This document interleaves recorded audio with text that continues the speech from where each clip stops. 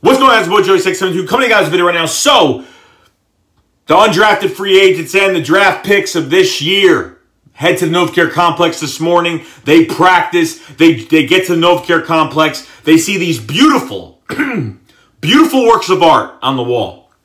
Absolutely amazing. Seeing what this culture is all about, the camaraderie of this team is all about. Doug Pederson has his press conference, okay? Doug Pederson has the press conference, pretty much talks about cross-training, talks about, the first-round pick, Andre Dillard from Washington State, talks about him and says, hey, we want him to be the left tackle. We might cross-train him later, but right now we're all we worried about is him being a left tackle. And that's, in my point of view, he's the left tackle of the future. There's no cross-training with him. Okay, that's it. No cross-training with him. But there are two other guys, guard tackle type guys. Jordan Mailata, the rugby star drafted last year, is going to be cross-trained to be a guard and a tackle on the right side. Matt Pryor, another guy that we drafted, is going to be cross-training into the guard position. Now, they put him at left. They put him at left tackle, center, left guard.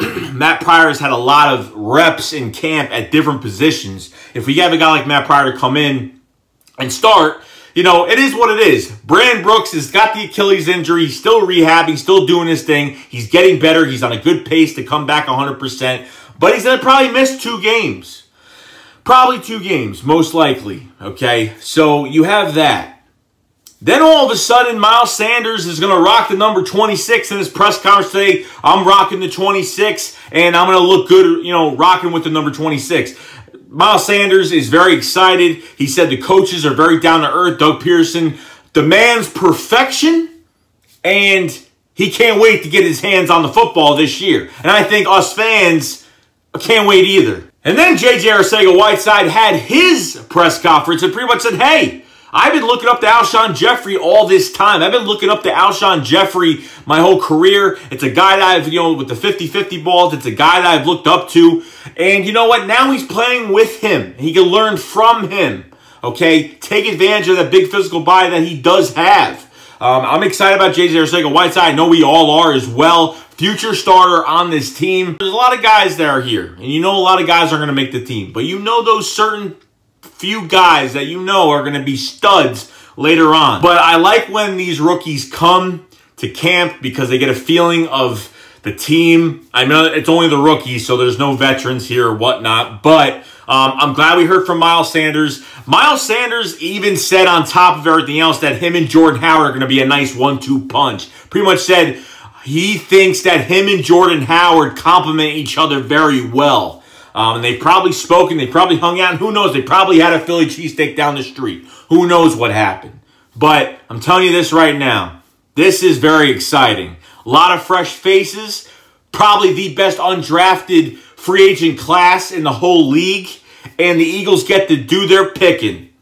And we get to, and when I think about it more, this was a very, very, very good draft. Other than us picking a quarterback, very good draft by the Philadelphia Eagles. Doug Pederson talked about, the strategy of what's going to happen at the right guard position because Brandon Brooks' injury. Last thing, Doug Pederson talked about Carson Wentz as well. Talked about how, he's still giving everybody the lies, saying he doesn't know when he's going to be ready, blah, blah, blah. He looks like he's sick and tired of answering these questions about Carson Wentz. Carson Wentz is going to be ready by OTAs. Don't get me wrong, okay? Right now, no. When OTAs and training camp comes, Carson Wentz will be full go 100%. That's when he will be back. But they're annoying the crap out of Doug Pederson with these questions, and I don't blame him. I really don't blame him because it's all about Carson Wentz. It's all about the quarterback of this team, a guy that you're going to give an extension after this year. So a lot of things happening, guys. A lot of things happening. So as of right now, this is going well. This is a start, and that's all I got to say. I will see you guys later. Shea squad up. Fly, fly.